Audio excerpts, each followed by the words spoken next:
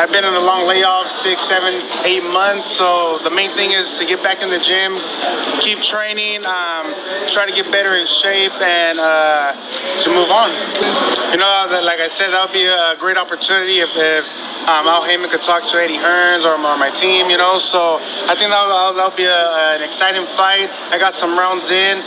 If they give me the fight, I'll go straight to the gym and start working out right now, and get ready for that fight at June 1st. Welcome to another edition of IMO Sports with Pedro Justice. By calling out Anthony Joshua last Saturday, did Andy Ruiz actually throw a Hail Mary and leapfrog over Michael Hunter as the #1 replacement for Big Baby Miller on June 1st?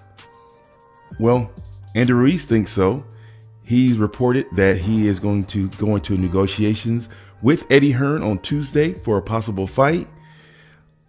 The video that I posted about Michael Hunter replacing Gerald Miller was liked by, I believe, Michael Hunter's manager.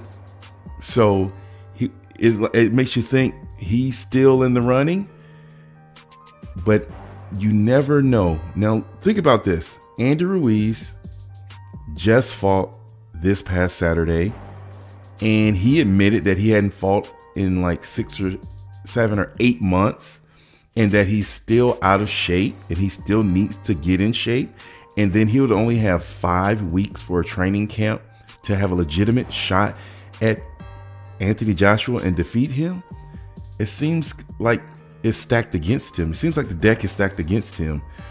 And it's been reported that Michael Hunter dropped Andy Ruiz 4 times and stopped him in the amateurs.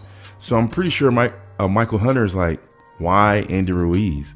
But I digress. I think that we can all agree on this, at least.